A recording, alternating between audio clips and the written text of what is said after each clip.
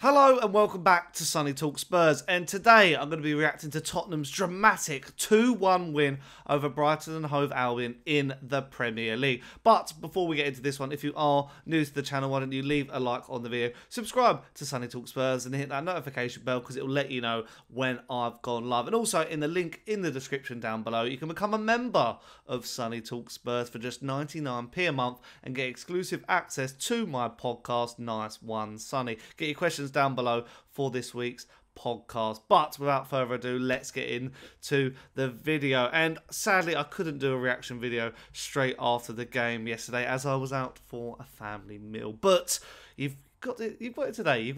I've delayed it a day, but I wanted to get into the nitty-gritty because I was just in utter shock. Straight away after the game, I was in utter shock. I didn't know how to react after Brennan Johnson's goal. I was a bit perplexed. I was like, where's this come from? Tottenham at the moment, we've been used to, the last couple of years, we've been used to late goals, scoring and conceding. But finally, again, we've been on the scoring end of one. The relentlessness of Ansu didn't give up yesterday. The Tottenham fans cheering on to the bitter end. That's what we need. That's what we need to get top four this season.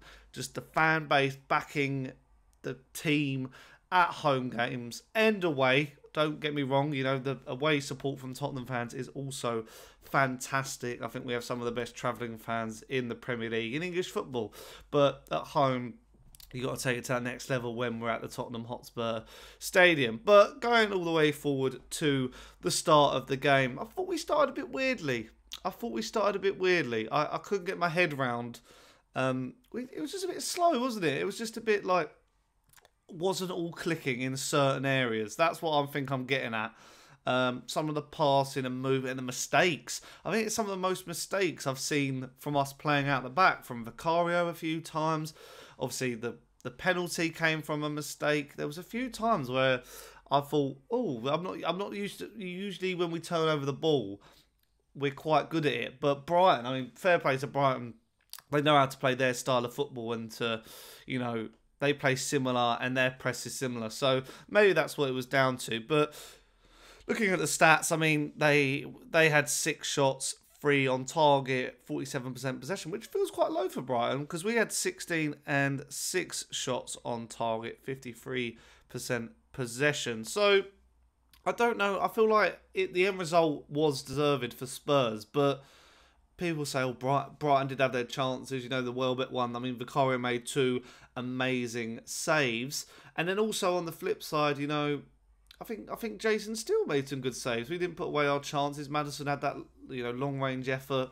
There was a few efforts from us where I thought we should put it to bed. It was one of the most frustrating Tottenham games. I was watching it I was watching it standing up at stages, just like feeling like a manager on the touchline, like kicking, thin air and stuff like that. I just was pulling my hair out how we were not putting away these chances. There was the one where Richarlison was one-on-one, and I think, that's the finish he sort of sometimes doesn't perfect. He's so good at the first time drill across the box. Last week he scored a curling effort, but those sort of, when he's through one-on-one and has time to think about it, those are the ones where I'm like, should we get a new striker? But that's a question for the comments down below. But now getting into the goals. The penalty, I don't know what Bentancur was really thinking, playing it out like that, dribbling through men when he sort of had options and reason to sort of, get rid of it early. So loses the ball, and then Micky van der Ven sticks a leg out. He can't help that, but it was a penalty, but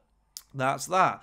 And then our equaliser, obviously, from Pape Matar Sarr, who personally I think was man of the match. He was immense. Having him returned from the beginning, because obviously he played in the Everton game, but he didn't feature until late in the second half. But having him from the beginning was fantastic. He is such a good player.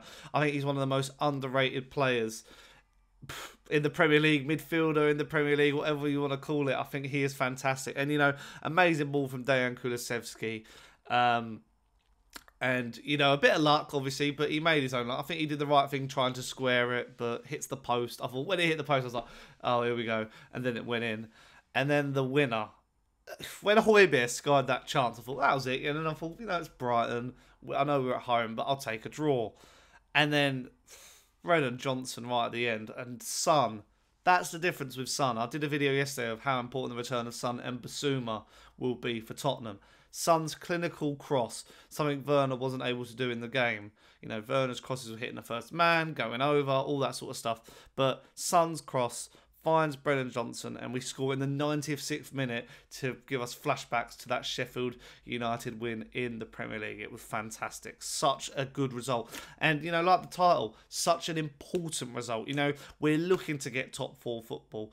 And this will just, like, propel us, hopefully, up the table and just get us where we need to be and where we want to be. You know, we want to finish in the top 4 this season. I did a video with lots of different YouTubers giving their top 4 predictions, saying how we need to finish above Villa and Man United. Obviously, they play, when this is recorded, they haven't played yet, but, you know, a draw between those two teams would be fantastic to help us even more. But, you know, changing 1 point into 2 points, just imagine if we'd beat Everton. We would have been very, very clear, but it's the way of the warrior, isn't it? But I'm very happy with that result. This is just such an important game. I think we've just got to put it into perspective. Points will get us to where we want to be, and there's still stuff to work on. You know, I mean, by the sounds of it, Ange Postecoglou stuck a rocket up the players' backside at half-time. They needed a bit of gym, but, you know, our bench yesterday was better. Our squad's back together. Our starting 11's stronger.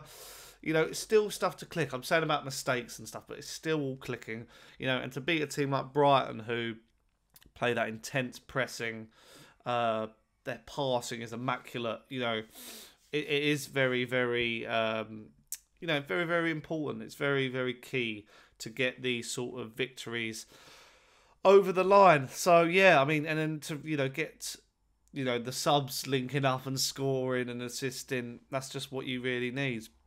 You know, even like Bissouma came on and I thought was very, very impressive. But even like this, a lot of people are like, oh, well, Adogi hasn't had the best game. Poro hasn't had the best game. And I'm thinking that's the level of standard we're at now, where players have an average game or just go under the radar a little bit and we're like questioning them. But no, it was a team effort yesterday. We went to the bitter end, and that's what Ange Ball is. So, yeah, very, very happy with that.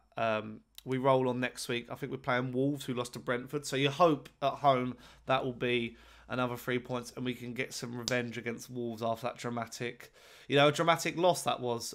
We had a dramatic win yesterday, and against Wolves earlier in the season we had a dramatic loss. But let me know in the comments down below, what do you make of the game? How important is that result for Tottenham's season? Will that change the tide?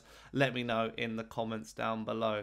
And also, as I say, if you have enjoyed it, leave a like on the video, subscribe to Sunny Talk Spurs, and hit that notification bell because it will let you know when I've gone live. And also, link in the description down below to become a member on the channel and get exclusive access to my podcast. Leave your questions for this week's episode. But until next time, and I'll tell you now, I've got a very special video coming tomorrow, so keep your eyes peeled for that one. But until then, I'll see you on the next one, and a ciao.